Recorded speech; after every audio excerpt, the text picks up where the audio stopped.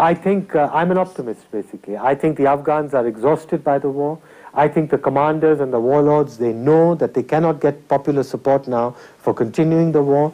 And I think educated Afghans of all ethnic groups realize that in order to get the reconstruction funds, in order to get international recognition, in order to make Afghanistan part of the world community, there has to be a central government which has to have legitimacy, both inside and outside.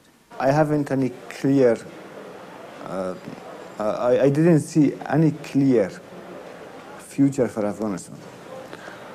According to my opinion, idea, it's very dark, the future of Afghanistan. What's going to happen here is a balkanization. The country will be divided. In fact, the country is already divided in two.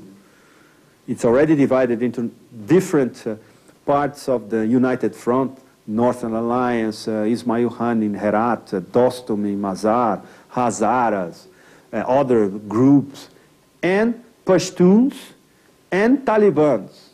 So I think it's already divided in three parts. And the war against terrorism is not even finished, and the solution for Afghanistan has not even been thought about.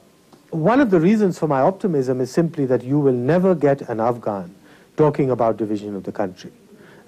Whether he is Pashtun or Tajik or even the Hazaras, who are perhaps the most repressed ethnic group, nobody has ever talked about division of the country.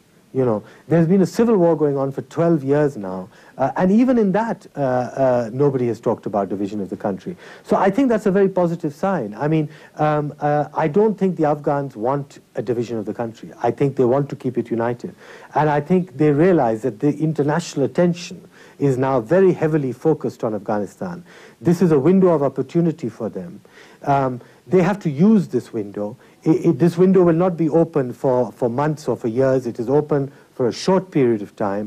Η συνάντηση της Βόνης και ο διάλογος για το μέλλον του Αφγανιστάν απέφερε τελικώς μια συμφωνία για μια ενωτική κυβέρνηση αποτελούμενη από την πλειοψηφία των 18 φυλών του Αφγανιστάν.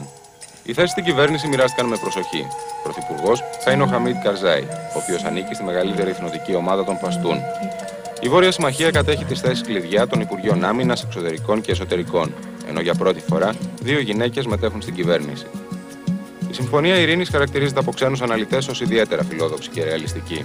Επιφυλάξεις όμως εκφράζονται από τους ίδιους τους Αφγανούς. It is difficult to have a government in Afghanistan which be desirable for all these countries. I was talking the other day with a man who knows everything about Afghanistan. He's the chief pilot of Ariana Airlines. And he told me that if you think that Hazaras, Pashtuns, Tajiks and Uzbeks are going to sit in the same table and start discussing, you're dreaming. The only thing that they know how to do is to fight. And this man, he flew everybody. He flew Osama bin Laden. He flew Osama bin Laden's family, Al-Qaeda people, Mujahideen, communists, Taliban. So he knows these people. He talked to these people for 30 years. Αυτό στο οποίο όλοι δείχνουν να συμφωνούν πλέον στο Αφγανιστάν είναι ότι στη συμφωνία που επετεύχθη για το σχηματισμό κυβέρνησης τα πάντα είναι τόσο τέλεια σε βαθμό που να μην είναι πιστευτή. Αυτό που πλέον αναμένεται είναι ότι τους πρώτους μήνες αρκετοί είναι εκείνοι οι οποίοι θα θέσουν προσκόμματα, όμως αυτό που είναι σαφές είναι πως η νέα κυβέρνηση του Αφγανιστάν έχει απίστευτη υποστήριξη από τα Ηνωμένα Έθνη και τη διεθνή κοινότητα.